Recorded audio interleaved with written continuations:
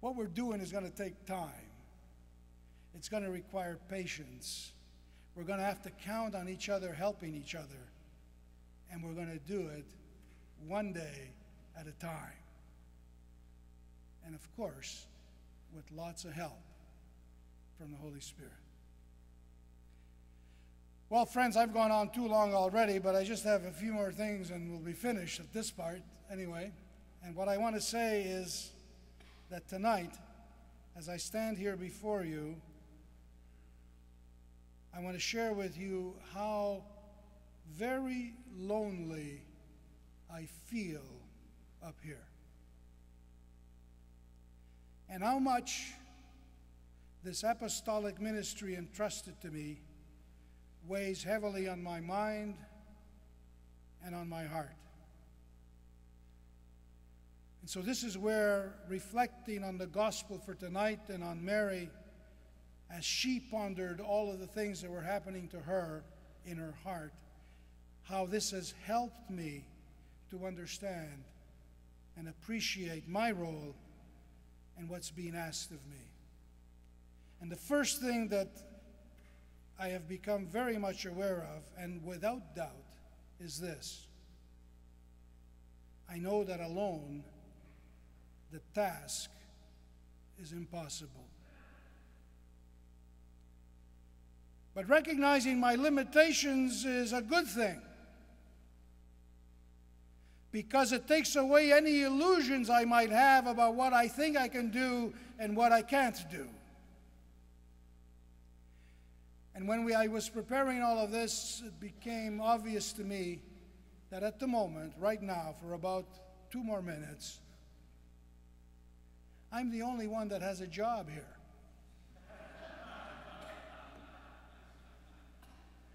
I'm the only one that has an appointment from the Holy Father as the Archbishop of Halifax-Yarmouth. And it dawned on me that I moved from being the 12th Archbishop of Halifax to being the first Archbishop of Halifax-Yarmouth. So I went from 12th place to the first place.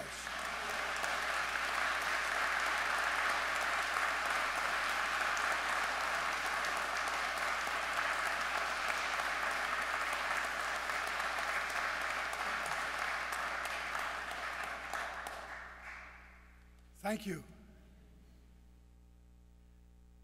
But I won't be up here alone for a long time, because my first act as your bishop is to appoint everyone who is presently in service as lay employees, as pastoral agents, as deacons or priests, to continue your work and ministry in the new Archdiocese of Halifax-Yarmouth. And as of this moment, all the ordained incarnated in the former dioceses of Yarmouth and Halifax, of course, are now incarnated into the new Archdiocese. So all of you guys have a job as well.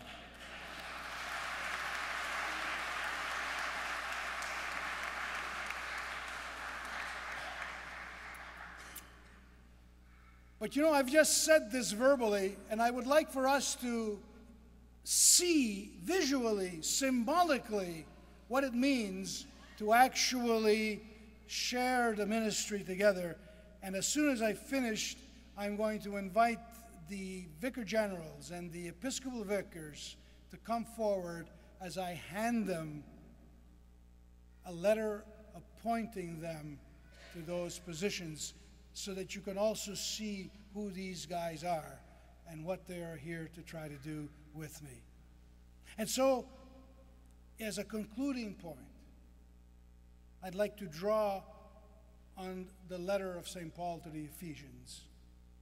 And I make this my wish and my prayer. He says to us in that text for tonight, why we are doing what we are doing. And that the why, for me, is captured in these words. In Christ, we have obtained an inheritance having been destined according to the purpose of him who accomplishes all things, according to his counsel and will, so that we might live for the praise of his glory. Isn't that amazing? So that we might live for the praise of his glory. This is why we are doing what we are doing. This is why you're putting up with my long sermon. This is why we are joining these two peoples together to form one church. And so may we be inspired by this knowledge and by the purpose for which we exist. And may our new Archdiocese help us all to live for the glory and praise of our Lord's name. Amen.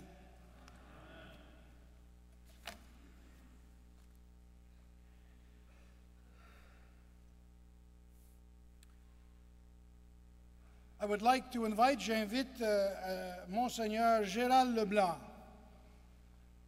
à venir accueillir cette lettre de nomination. Monsignor Gérald Leblanc has been Vicar General of Yarmouth, and tonight he becomes Vicar General of the Archdiocese of Halifax-Yarmouth, and I'm glad to have him here with me.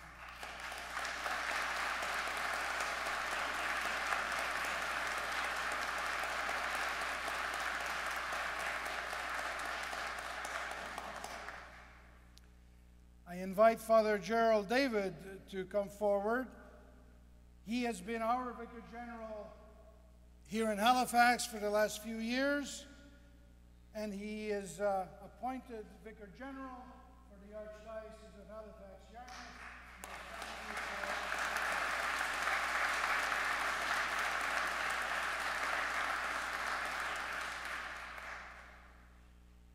I invite Father Joseph Christensen, who is the Episcopal Vicar for the South Shore region, to come and receive his appointment, and I want to thank him for having accepted to share in this ministry.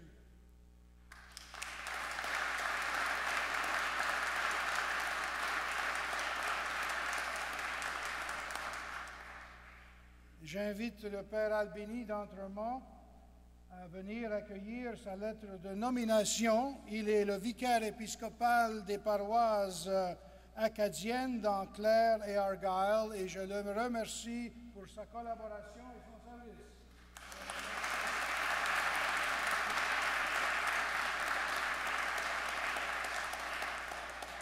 Father John McPherson, who is Episcopal Vicar for the parishes of Yarmouth and the Annapolis Valley region, I want him to come forward and accept his appointment. And thank you for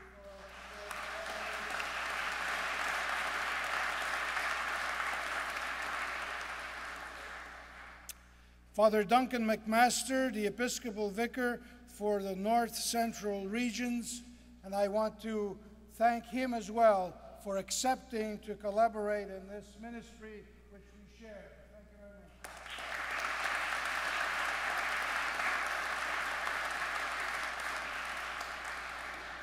Father Jim Richards, he is the Episcopal Vicar for Dartmouth and the Eastern Shore region. I would like him to come forward and receive his letter of appointment and to thank you for your work.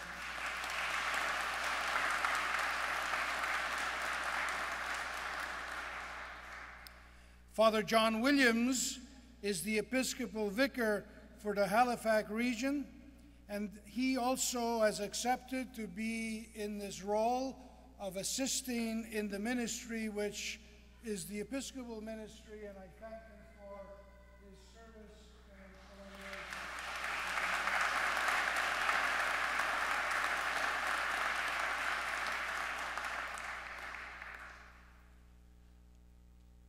I want also to call forward and to invite Deacon Bob Britton to come and receive his letter of appointment as Chancellor of the new Archdiocese of Halifax-Yarmouth. He too, in his own fashion and in his own area, shares in this ministry, and I count on his collaboration and thank him for what he is doing.